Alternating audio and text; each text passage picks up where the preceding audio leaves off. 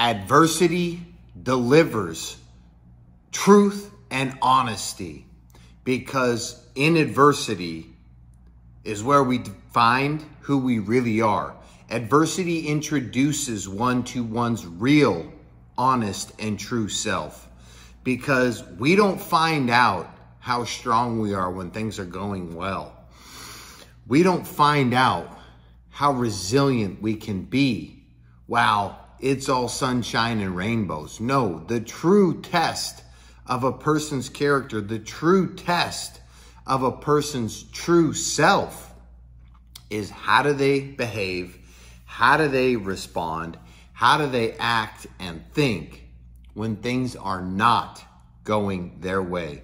This is a great point of growth opportunities that most people miss all the time, because one of the ways that I had to learn and experience this is we always hear this saying, right? Like, everything happens for a reason. Oh yeah, all things happen for a reason.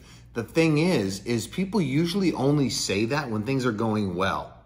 You usually hear that when things are going well for people and they're getting lucky or they're getting blessings and miracles brought into their life. And they're saying, oh yeah, everything happens for a reason. Yeah, that's right. This is so good. This good thing's happening to me because everything happens for a reason. It is very seldom, it is very rare when you meet an individual, when you come across someone who has that be their first thought, who has that be their underlying default mode network for when things go wrong, for when things are not going for them, as well as when things are going for them.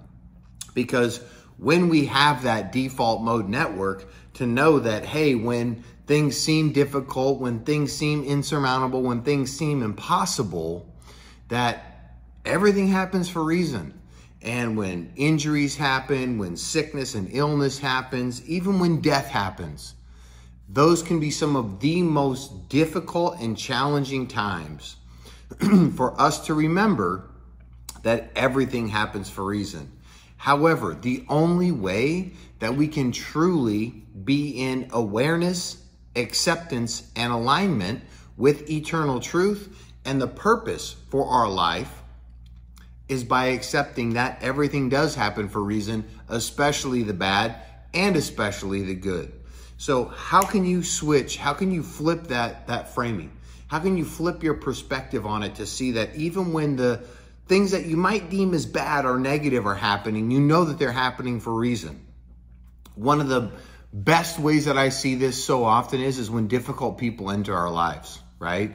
Like when we meet new people who are fun and who are like us and that we enjoy being around and getting to know and spending time with, we think, oh yeah, this is happening for a reason. Oh yeah, this person came into my life. This is so amazing. All these positive reasons, right? Usually where most people miss the boat though, is when somebody who is difficult to deal with enters their life. When somebody who is difficult, who get you fired up emotionally, who may cause, certain feelings and thoughts to come up in your mind every time you even think about that person or hear somebody else mention their name. We have to remember everything is happening for us, to help us, and for God's greater good. So next time you find yourself in a situation where you're frustrated by the people around you, press into that. Press into what are they there to teach you right now in this moment about yourself? What is it within you that you don't like about you that's causing you to experience external dislike or dissatisfaction with a situation or a person? This is an awesome opportunity for those who are highly hyper self-aware and who are committed to continual growth and development to be able to upgrade. I know for myself, for much of my life, I had a savior complex. I would meet people, I would date people, I would be trying to save everybody. And it wasn't until a few years ago I realized this is something inside of me that's causing me to see it in someone else. I realized that I was focusing so much of my energy externally on what I would see in others and then wanting to help them fix it, where I realized what's really happening is there's something inside of me that is out of alignment or needs focus and love and attention. And that misalignment or need is what's causing me to see it in others. And so I actually flipped the script on that and changed my entire behavior pattern to when I see things in others, rather than pointing out to them what I see as their growth opportunities or flaws, however you interpret it, I just ask myself, hey, what is it inside of me that needs work in that area that's causing me to have resonance with seeing it in others?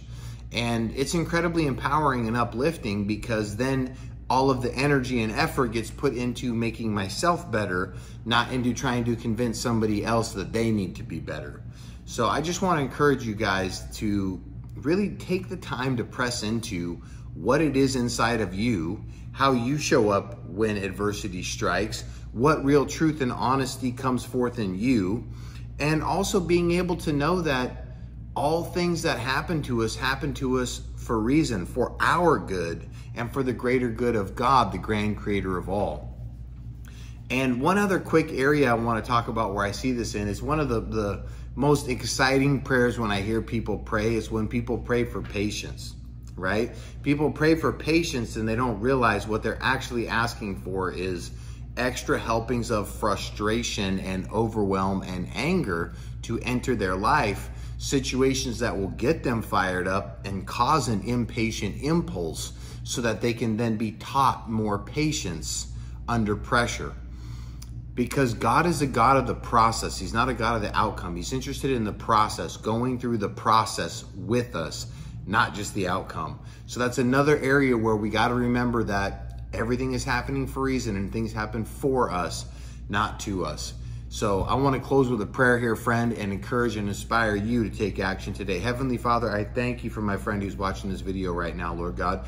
Father, I thank that you are blessing them with a heightened level of awareness more and more every day in every way, that you are teaching them and showing them how to be a vessel for your Holy Spirit, to take fastidious care and stewardship of the holy temple you have entrusted them with, Lord. Father, help them to lift their vision higher, to see themselves the way that you see them, Lord. To just know their heavenly identity and know that they are created for exactly this time, and they are created for all the circumstances that they are working through in their life. They have been created to depend on you, to walk them through those possibilities with your promise and your provision, Lord. So Father, lift their vision higher, to know their heavenly identity, to boldly and courageously take the land. In your mighty name, Jesus, we pray. I bless my friend. Amen. Hallelujah. Be blessed and be a blessing. I love you guys. Get to work and you will always shine brighter.